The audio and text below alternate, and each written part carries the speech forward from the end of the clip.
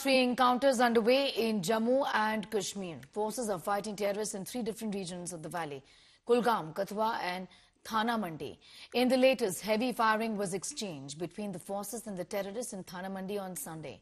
Area has been cordoned off as security forces launched a joint operation.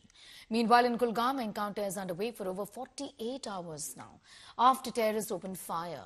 Injured personnel are reportedly in a stable condition, while 2 to 3 terrorists remain holed up.